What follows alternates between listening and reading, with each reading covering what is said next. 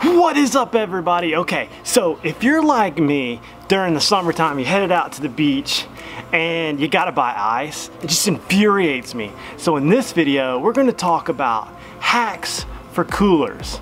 My top 3 things that you can do with your lucky cooler here to make the ice last longer. But if you're like me, I ain't paying for that stuff. So here we go. I got him, Jack! Oh, Jack's got one on the tree trunk! Like this forever. I wanna stay right here with you. Wanna stay right here with you. As the rest we fall. Alright guys, so I got the green egg heating up over here. It's almost summer. I guess you could call it summer here. So that means grilling time. I got my cooler right here. And we're gonna talk about this thing. See, Samantha says I gotta get rid of this cooler. And I ain't doing it. I just don't want to do it. I don't want to sell out and have to use a Yeti because this one was $16 and I got it 6 years ago. It's been holding up ever since. It's sturdy. It just doesn't hold ice like a Yeti as long. Nobody steal it. I mean, it's got my patches on it and everything here. But the thing is that on a hot summer day, ice just doesn't hold very long in it. But if you're wanting to take a $16 cooler like this one and make it last longer, the first thing you gotta do is when you get to the beach, or if you can do this in general, either cover it or bury it. For here on the Gulf Coast, if you can take your cooler, dig a hole, put it in the hole, I mean up to the lid, that sand is gonna insulate this thing pretty doggone good. I mean, this thing is gonna stay cold most of the day. And if you wanna go a step further, take a towel or a car visor or something reflective, anything that'll just distract the heat and give it shade, put it on top of it, and it'll last even longer. If you can't do that, as in burying it, just lay the towel over the top of it, and this cooler will do a lot better. Direct sunlight just does not go good with these coolers. Check it out, got some tails there.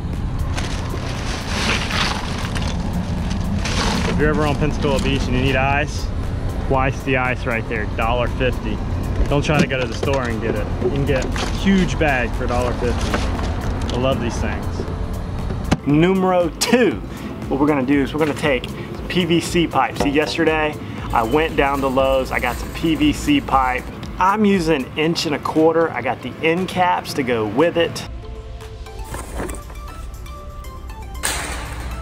And what you want to do is you want to measure them to where they'll fit both in your cooler and they're not too long for your freezer, because if they don't fit in the freezer, they won't freeze. If you know what I mean, they gotta fit in the freezer. So I'm going through this process right now because what I've been using was frozen water bottles, both 2 liters and in the Gatorade bottles, and they've lasted for a long time. Even when I'm offshore and I have a game catch cooler on the front of my kayak, I don't know if you've seen that on some of the videos, that actually just has like 2 or 3 2-liter frozen water bottles, and it usually keeps them cold for about the morning or the afternoon. Good enough. They do add a lot of weight to your kayak, so FYI on that, but that's why I'm making some of these. They're gonna pretty much just stay in my cooler, or Samantha's gonna steal them and put them in the Yeti. See, I don't use a Yeti. Samantha won't let me use the Yeti. Samantha says I'm not allowed to put fish in the Yeti, so I have to use my own coolers.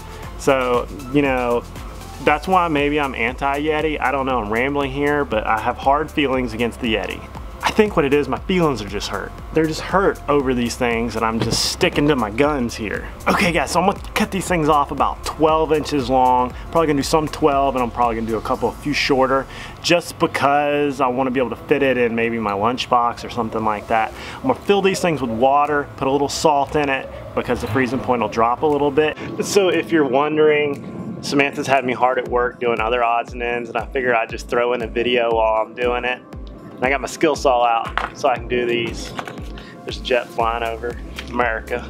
So that's one cool thing about living next to the Naval Air Station, is even though they're really loud and obnoxious, it just sounds like freedom, like over and over again.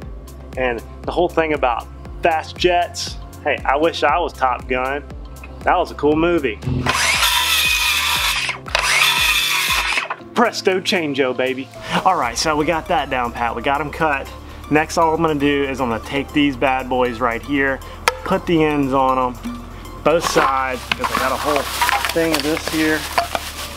and just gonna put them on both sides. I'm gonna take some PVC pipe glue or weld or whatever you call it. Seal these up just like if I was gonna do a pipe at home, and fill it up with water. Some salt in it, put it in the freezer, and presto changeo.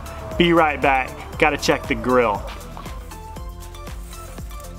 Number 3, the last one I want to talk about. I don't know why the sun's blowing me out here, but let me get you in focus here. The next one is, I'm going to take this cooler right here, and I am going to drill holes in it, and I'm going to take this here foam, right? It's got some gaps and crack sealant from Lowe's, and I'm going to fill the crevices of this here with this here, okay? I'm just gonna basically take a Sharpie, and I'm going to put like a hole here and here and here with a drill, and I'm gonna fill it up. Because why? Because this thing's just not insulated very well.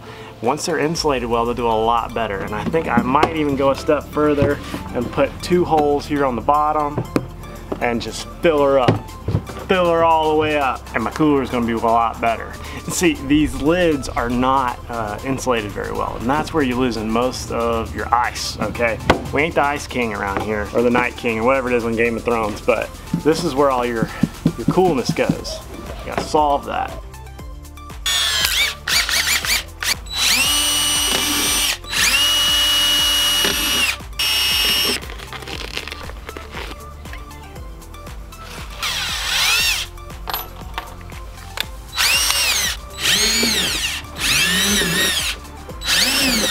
Alright guys, so you want to use some gloves for this because this stuff's nasty. You get on your skin, you ain't getting it off. I learned that working on the house. This thing holds a lot more than you think it does. This thing's pretty hollow.